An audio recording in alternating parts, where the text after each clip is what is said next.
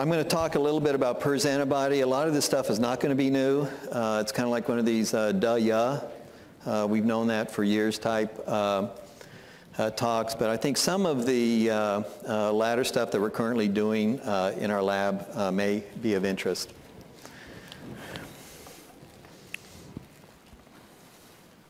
And so I just want to kind of give an overview of how my lab perceives PRRS. And I guess I've come to the stage of my career, or at least my life, in which I realize there's going to be no magic bullet, especially in the short term. And so what we recognize is that PRRS takes away about 10%, at least 10% of our production. And so I think my new philosophy is now, well, how do we get that 10% back? And in doing so, my lab works on more of an integrated approach. And it's an approach which is not only integrated, but it also has to be collaborative. And first of all, my lab still does a lot of the traditional work in vaccines, diagnostics. We will continue to make progress in those areas. But now we're seeing a renewed interest, really, I think, in nutrition. The effect of PRRS on growth and feed efficiency. And later on, you're going to hear a talk by Tom Burke. And so I promised I'd put him on the spot because he's going to help us provide one of the solutions to PRRS. And then finally, there's a lot of effort in my lab working with Iowa State and ARS on can we have genetic improvements. And I think classically we always thought in terms of resistance. We want a resistant pig. But in reality now we're looking at such things as tolerance. A pig that becomes infected but it really doesn't care. But now it's moved into this area of resiliency. In other words, a pig which may get sick but doesn't lose its ability to grow. And then finally, can we make this a vaccine-ready pig? And then probably at the end of the day, we're going to be making a transgenic pig that lacks the PRRS receptor. And again, PRRS, from my perspective, or at least how we study it in my lab, is a population disease. This is some of the work that we're doing in the PRRS Host Genetics Consortium, in which we infect 200 pigs. And these are just the weights of 200 pigs over 42 days after infection. And these black bars are the normal non-infected pigs. And you can see that one of the effects of PRRS is that this population structure in terms of weight just falls apart. And then we also know other properties of PRRS. It's stealthy. The virus is stealthy. The virus is easily transmitted, and it interacts with other pathogens. And we call these polymicrobial infections. And then we also see it as a persistent disease. We see it persistent within a production system, and a lot of work that we've done, experimentally infected pigs, we can also see persistence at the level of a small population of 200 experimentally infected pigs. And so this is a picture that everybody has seen before. The interaction of PRRS with the immune system. Early on, we see a lot of the innate responses suppressed. We do make antibody, and we make lots of it. However, neutralizing antibody appears later.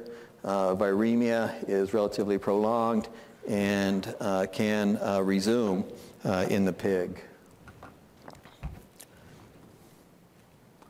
Some of the properties, factors related to these immunological properties are the fact that PRRS has a very complex surface covered by glycosylated proteins.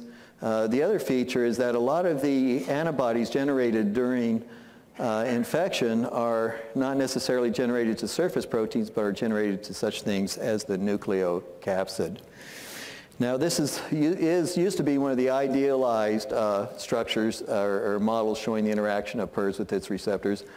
And in terms of receptor, we've kind of helped resolve some of these issues. And some of the work we just published on pigs that are transgenic and lack the CD169 or sialid adhesin receptor. We find that those pigs can support virus replication quite nicely. They don't express CD169 or sialid adhesin on macrophages, but still express CD163. So now I think we have a clearer model of how PRRS infects a cell and also infects a pig. The virus, many of these structural proteins have multiple epitopes. If you just look through the literature and you look at everything related to a PRRS epitope, you can find lots of them. Those purple asterisks are all epitopes that have been proposed to have some role in neutralization. But even when you look at those regions, those epitope regions, and in this example, GP2, you can find that within those epitope regions there is sequence variability as well as sequence hypervariability.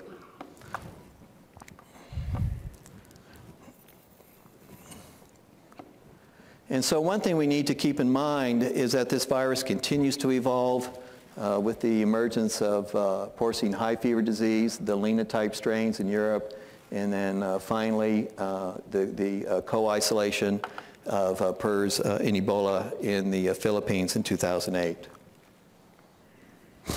PRRS vaccines, we've heard a lot about them today. Modified live vaccine was first introduced in '94. The MLV, I think, has been demonstrated to improve profitability, especially when you have PRRS. However, there have been some limitations, one being incomplete protection, and the other thing that we've heard a lot today, especially from Roger Main, is that we lack a serological diva for existing modified lives. Killed vaccines are considered not to be effective, and so as an alternative is this concept of acclimation, in which you purposely infect pigs with farm-specific strains. Okay, now in terms of antibody response and some of the challenges that relate to vaccine, again, we have these N-linked glycosylation of glycoproteins. I didn't say much about it, but there's been a lot of reports in the literature of decoy epitopes. We have these variable and hypervariable epitopes. The response is directed away from surface proteins towards such proteins as the nucleocapsid. Antibody-dependent enhancement has been reported in the past, and one thing that is kind of nonspecific is the effect that PRRS may have on B-cell repertoire development. But we do recognize that neutralizing antibody is important, and this really goes back to probably the seminal study done in 2002 by Fernando Osorio, who showed that passive antibody can protect in a reproductive model. And under these circumstances, we might say that this is sterilizing immunity. In work that we have done as part of the post-PRRS host genetics consortium, we find a definite inverse correlation between virus load and neutralizing antibody titer. The higher the neutralizing antibody level, the less virus. Okay, so in general, I think this is a statement that's been said quite a bit. PRRS neutralizing response is weak and delayed. Neutralizing activity is primarily directed against the homologous virus. And so we took advantage of the genetics consortium sample set to ask a couple of questions. And within this large population of pigs that we study, are there pigs that produce a strong and broadly neutralizing antibody response? And then what are the epitopes involved in broadly neutralizing antibody? And then does the broadly neutralizing antibody response have an inherited component? In other words, is this a property of the virus used for infection, or is there actually genes that regulate the response? And really this goes back to some of the original work done on HIV patients who produce a very small percentage of them are protected from HIV, and they produce this broadly neutralizing response. And it's characterized by the ability to recognize conserved epitopes and the capacity to neutralize several HIV isolates. However, out of this literature has come some general general ideas regarding why don't we see broadly neutralizing epitopes, because they are often blocked from recognition. Such things as glycan shielding. Oftentimes these neutralizing epitopes are flanked by hypervariable regions. In other words, mutations in those hypervariable regions just slightly twist or slightly contort the epitope so that it is no longer recognized. And so in our studies, we perform a typical virus neutralization assay.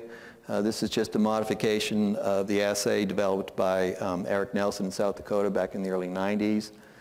We just do 1 to 2 dilutions of serum against a constant concentration of virus, in this case 200 TCID50. We incubate them and we use CPE as the endpoint.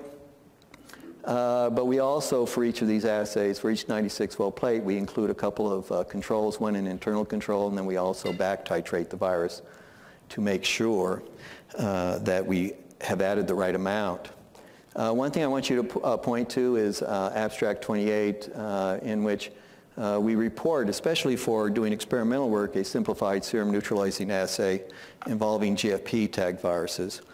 It's a semi-quantitative assay that only involves a single nutration, not a single dilution, in which case we no longer have to perform serial titrations. In our studies, when we do these neutralization assays, we start with 4 viruses that are different from each other. In the OR5, this is just the typical OR5 phylogenetic tree. We choose viruses that are on different branches. In this case, the 4 viruses that we use in our assays are something P129, VR2332, something we call KSO6, and then NVSL. And so the source of samples that we use in these assays are from the Host Genetics Consortium. And the model that we use is we start with 200 pigs, typically 2 to 3 weeks of age. We infect them with the experimental PRRS isolate, and then at 42 days, we terminate the study. And then just to kind of give you an overview of some of the work that's been done in the PHGC, I think Andrew Hess, abstract 38, has some good information. So when we do these assays and we just look at homologous neutralization against the virus used for infection, what you can find is that you find a difference. You can still find after 42 days pigs that don't produce any detectable antibody, whereas you find a very small subpopulation of pigs that produce very high levels of homologous neutralizing activity. And this is done with NVSL. Now, this is another virus that we call KSO6, and it's a very different distribution. After 42 days, actually, a lot of the pigs produce no detectable neutralizing activity, but still, there are still a small number that produce very high levels. Now, when we look at the heterologous response, in other words, response against different viruses, this is what we find. We still find viruses that recognize none of them. We can find, sera that recognize none of the viruses. We can find sera that only recognizes one virus. And then sera that may recognize 2 or 3 of the 4 viruses. And then finally, again, we see a very small population in which they recognize or neutralize all four isolates. And so based on this and other studies, and we've since expanded that to do neutralization against 10 type 2 isolates as well as a single type 1. And so based on this, we're able to take antibody and actually develop some distinct classifications. One we call group 1, no neutralizing activity. Group 2, only homologous activity. Group 3 we call heterologous.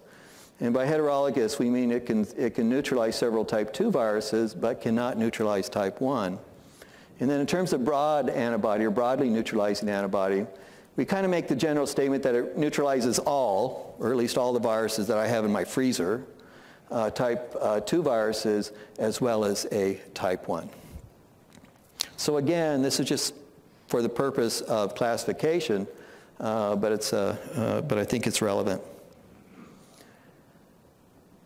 One interesting thing is that when we look at these pigs that develop broadly neutralizing antibody versus homologous, we see a different picture in terms of viremia.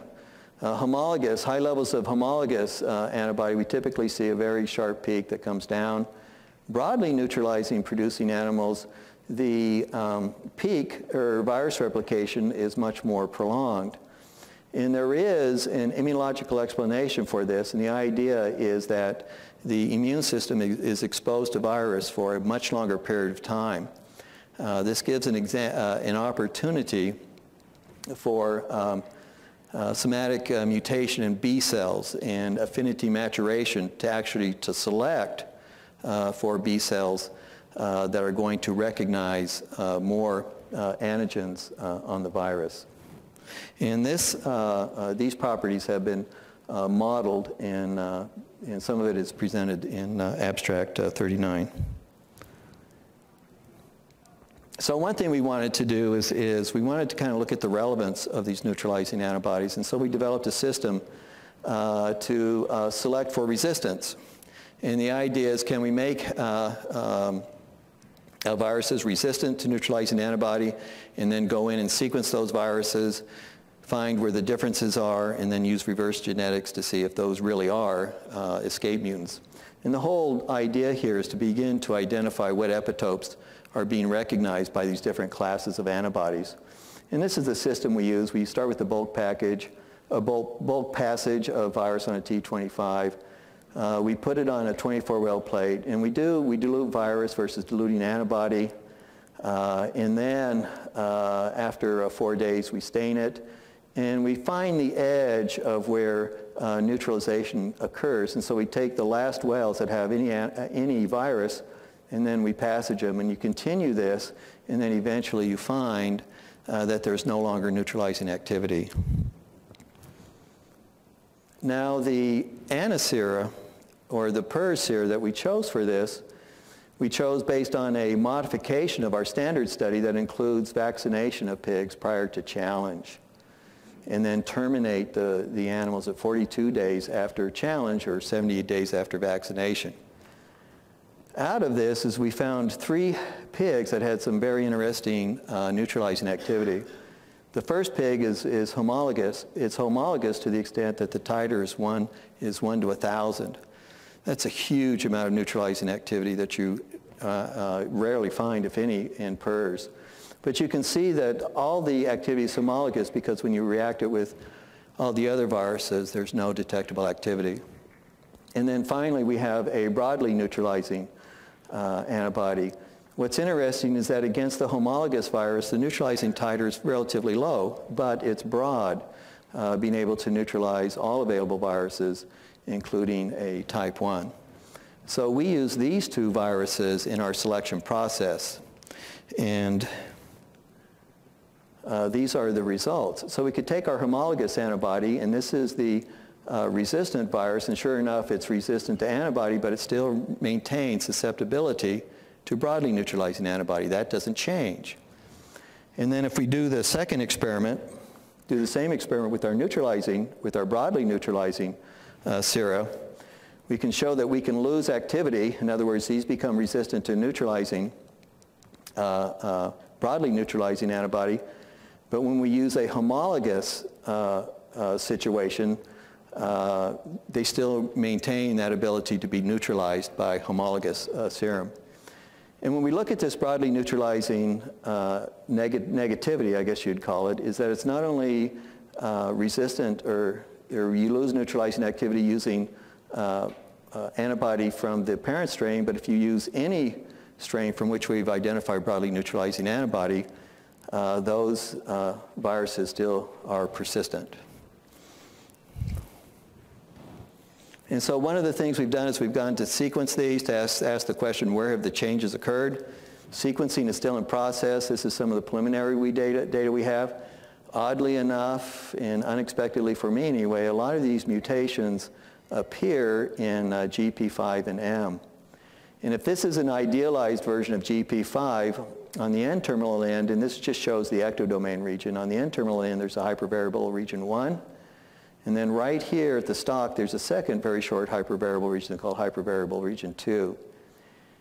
In this region, you find epitope A, which is the so-called decoy epitope. And then here are the 2 glycans with the conserved region. And then in the middle, you have a disulfide bond with M. And so the results so far show that those escape mutants that escape from homologous neutralizing antibody are mutations down here in the second hypervariable region. Whereas those that escape this broadly neutralizing response, they're in M, oddly enough, which has always been thought that M and GP5 form a larger conformational epitope. And so some of the summary and conclusion, neutralizing antibody participates in the control and clearance of PRRS. There's a wide variation in the NAB response of pigs, and the neutralizing antibody can be divided into distinct groupings or classifications. The overall response is related to the virus. In other words, the pattern or the amount of homologous antibody that's produced in the population is really related to the virus, and hence could be related to a vaccine. Different classifications of neutralizing antibody, homologous versus broad, recognize different epitopes. Okay, that much we've demonstrated. But I think what you have to do is that this observation has to be put into context of the sera that we use to do the work. The sera that we use to do the work represent the absolute extremes that you can find in a population. This is not your typical pig that's responding to a virus. So even though we're working under these extreme conditions, I think the results are interesting, especially when we can begin to understand the nature of this broadly neutralizing antibody. The questions for all fields in virology is that how will they participate in the next generation of vaccines? Now, in terms of tools, other tools in the lab that we are using to look at the role of B cells and T cells during PRRS infection is in collaboration with Iowa State.